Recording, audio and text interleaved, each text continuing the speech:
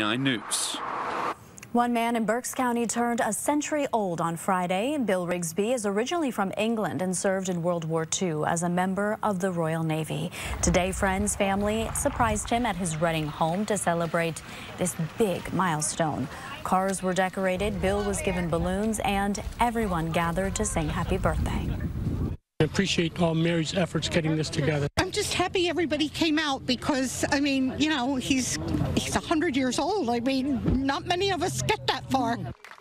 Bill and his wife Grace moved to Reading in the 1950s to spend their lives and have been active members of the Zion Spies Evangelical Lutheran Church ever since. Well, talented